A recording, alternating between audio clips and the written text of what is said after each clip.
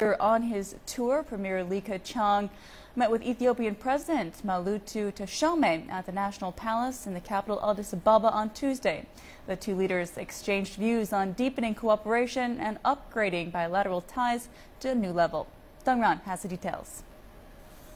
Noting that Mulatu was once his country's ambassador to China and had earlier studied in China, Premier Li said China greatly appreciates his contribution to promoting Beijing's ties with Ethiopia and Africa. Premier Li called China's cooperation with Ethiopia a model for other African nations. He said the two countries have reached an all-dimensional, multi-level cooperation, while intergovernmental, inter-party, and people-to-people exchanges serve as pillars. Their focus ranges from political, economic, and trade issues to cultural cooperation. Premier Li praised his talks with Ethiopian Prime Minister Hailemariam Desalegn, calling them productive and fruitful.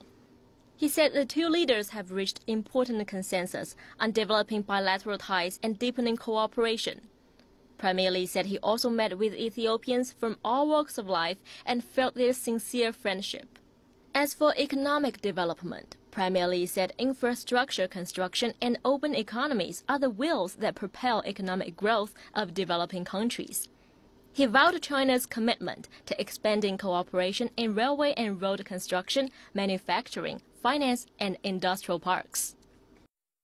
In response, President Mulatu recalled the visit to Ethiopia by late Chinese Premier Zhou Enlai 50 years ago.